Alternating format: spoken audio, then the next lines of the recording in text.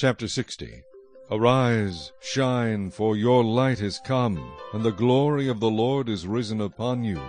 For behold, the darkness shall cover the earth, and deep darkness the people. But the Lord will arise over you, and his glory will be seen upon you. The Gentiles shall come to your light, and kings to the brightness of your rising. Lift up your eyes all around and see. They all gather together, they come to you. Your sons shall come from afar, and your daughters shall be nursed at your side.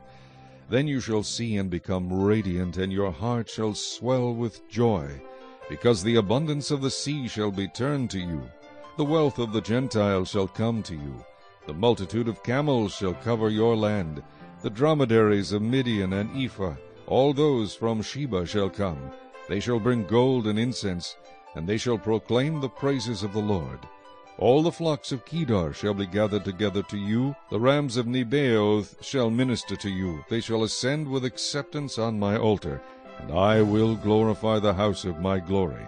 Who are these who fly like a cloud and like doves to their roosts? Surely the coastlands shall wait for me, and the ships of Tarshish will come first, to bring your sons from afar, their silver and their gold with them, to the name of the Lord your God, and to the Holy One of Israel, because he has glorified you.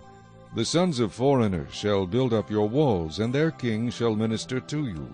For in my wrath I struck you, but in my favor I have had mercy on you. Therefore your gates shall be open continually. They shall not be shut day or night, that men may bring to you the wealth of the Gentiles, and their kings in procession. For the nation and kingdom which will not serve you shall perish, and those nations shall be utterly ruined.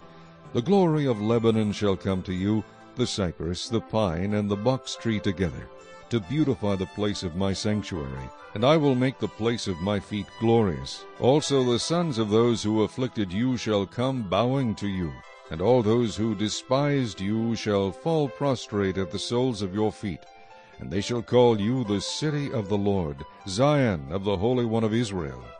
Whereas you have been forsaken and hated, so that no one went through you, I will make you an eternal excellence, a joy of many generations. You shall drink the milk of the Gentiles, and milk the breast of kings. You shall know that I, the Lord, am your Savior, and your Redeemer, the Mighty One of Jacob.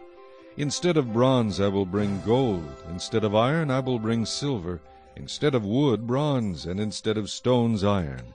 I will also make your officers peace, and your magistrates righteousness. Violence shall no longer be heard in your land, neither wasting nor destruction within your borders. But you shall call your walls salvation, and your gates praise. The sun shall no longer be your light by day, nor for brightness shall the moon give light to you. But the Lord will be to you an everlasting light, and your God your glory. Your sun shall no longer go down, nor shall your moon withdraw itself.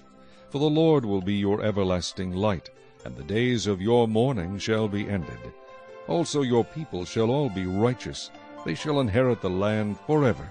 The branch of my planting, the work of my hands, that I may be glorified. A little one shall become 1,000, and a small one a strong nation.